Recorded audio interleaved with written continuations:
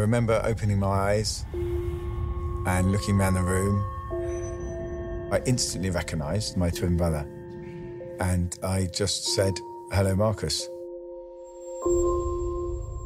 But it started to dawn on me that I didn't know where I was. I didn't know what happened to me. I didn't even know my own name. Everything had gone. There was so much to learn. If he hadn't known who I was, then he would have been all alone in the world. But he wasn't alone in the world, he had me. I started piecing things together. He would give me a photo, and I would construct a memory around that, and life seemed good.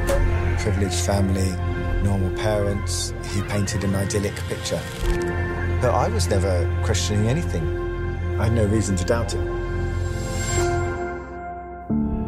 I, from day one, painted a picture of a normal family, but none of that was true. It was a fantasy that I was creating for him. How could we have secrets? We don't have secrets. The one person that I absolutely trusted has betrayed me. I just cried and cried for days.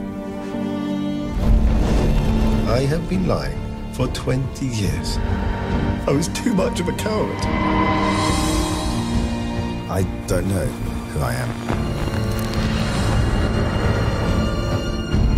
My life is not real.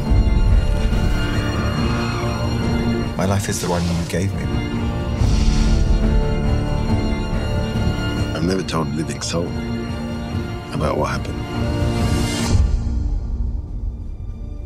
But we're here now. Here we are.